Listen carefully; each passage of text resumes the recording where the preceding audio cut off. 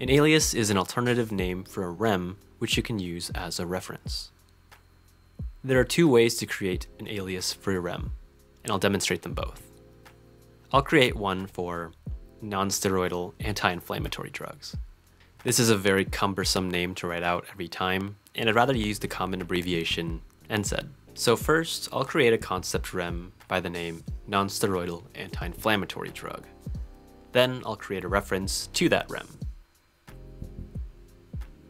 I can select the reference, hit enter, and then type the desired alias. And now it will be fully linked to the original reference, as you can see by a hover of my cursor. Notice what it did to the original rem. This is the second way to make an alias. The second way is to type /alias on any rem to apply the power-up where you want to add an alias. Here you can visualize how NSAID was added as an alias for non-steroidal anti-inflammatory drugs. For another example, I'll use myocardial infarction. I'll use /alias to add the power-up and type in the alias heart attack. Notice how you can add many aliases to any particular rem.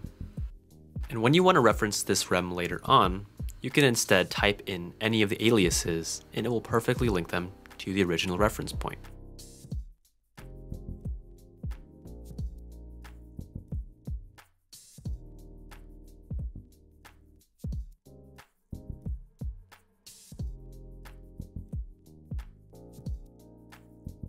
You can track all the linked locations by hovering your cursor over the original rem, and all the linked aliases on their specific rem. The workflow options for aliases are enormous, and you can take them in whichever direction suits your workflow best. I'll provide a couple more examples of how you might want to use them. You can use them for different languages. For example, the word dog in Spanish is perro, in German is Hund. You get the picture. You could also use them to describe different word tenses, such as humble, humbling, humility. More examples can be found on our update page of RemNote, but have fun with the aliases.